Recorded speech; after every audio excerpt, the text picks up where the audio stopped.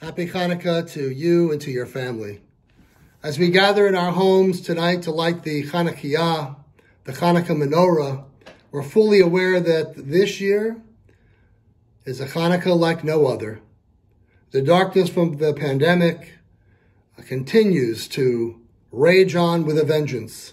Our country is still bitterly divided. Our souls are in need of healing from months of isolation, which still continues for so many.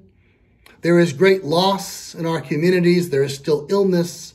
There's social tension. We yearn for wholeness and for healing and for unity and for reconciliation, for the weight of uncertainty to be lifted from our shoulders, to be able to return to some semblance of life the way we knew it before. We want our lives back, even as the hope of the reality of a vaccine is not too far away. Chanukah is the ultimate holiday that teaches us how to live in the midst of uncertainty and to never give up hope. After all, why is Chanukah 8 days? It really should be 7 days, because there was in fact enough oil to burn for the first day. That first candle was supposed to burn for that one day. That was no miracle. But the real miracle of Chanukah is that our ancestors were willing to light that small cruse of oil without any reasonable assurance that their efforts would be sufficient to complete the rededication of the temple in Jerusalem. The miracle of Chanukah is that the Jewish people had the courage to light that first candle in the first place. The Jewish story is a story of our survival throughout history without any guarantees of success. By all accounts, given everything that has happened to us, we shouldn't be here.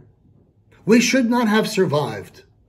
But it is, in fact, our strength to live with uncertainty, to not to wait to perfect a set of circumstances in order to move on.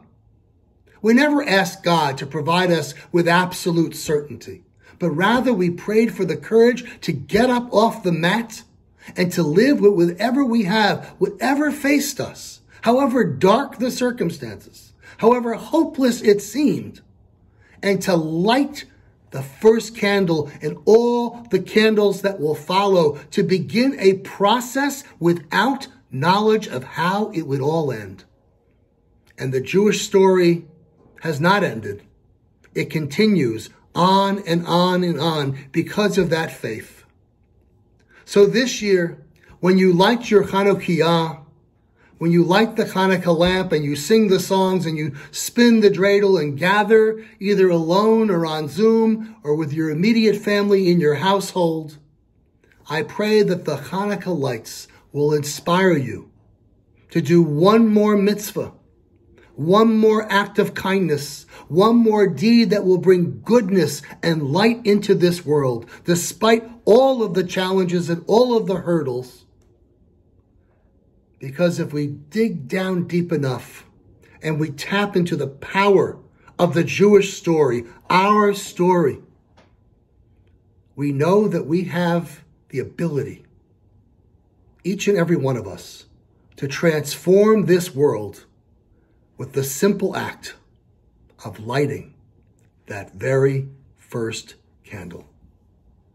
Simchat Chanukah, a happy Chanukah, a joyous and safe and uplifting and meaningful Chanukah to all.